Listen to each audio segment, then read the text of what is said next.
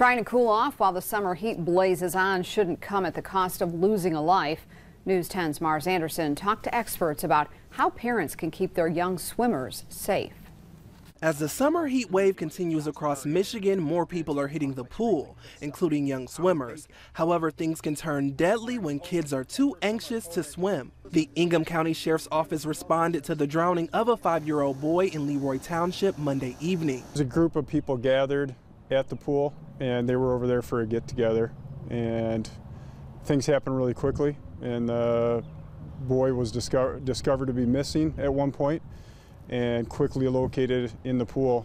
The young boy later died at a local hospital. Incidents like this are why Teresa Sheridan, aquatic director with YMCA of Lansing, teaches the importance of water safety. We try to teach the safety skills that could hopefully, if they were ever in trouble in the water, help them survive and know what dangers of water is versus its nice effect that it has. Life jackets for bodies of water where your feet can't touch the ground, being an arm's length of young swimmers, and getting swim lessons are all tips Sheridan provides to parents. We teach back float, so you know how to swim on your front and roll over on your back should you need to take a breath. Treading water. One of the most important things is just how to get back to the wall and get to the safe area.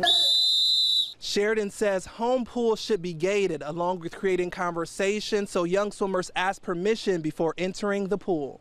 We ask our children, is the water safe? And then we only allow them to get in, even in a lesson, after our instructors have say, is the water safe? Sheridan's advice turns a fun summer into a safe summer for both kids and parents. For News 10, I'm Mars Anderson reporting.